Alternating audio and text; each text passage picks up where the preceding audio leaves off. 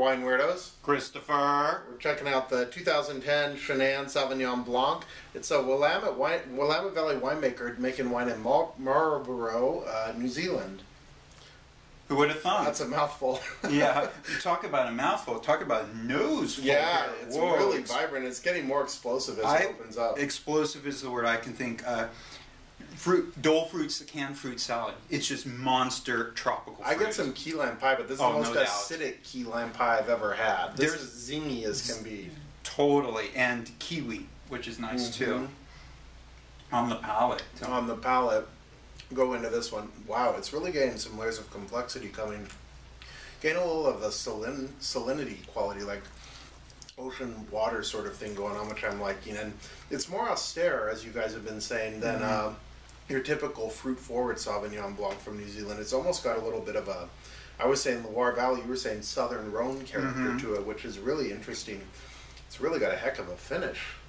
Tell me about it.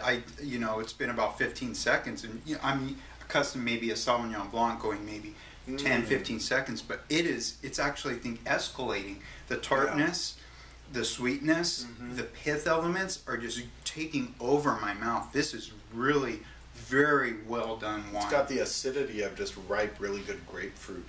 No doubt. Yeah, not pink grapefruit either, but the real stuff. And it's screaming for shellfish. Let me tell you. This is really a food wine in my opinion, which is interesting. It would go very nicely with any sort of shrimp salad thing like that. Any sort of sushi, the seaweed would be a lovely complement to it.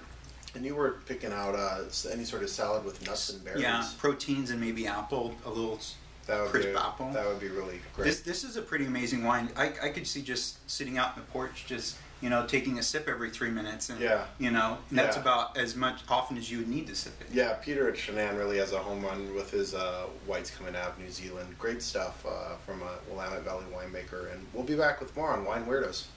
Cheers. Cheers.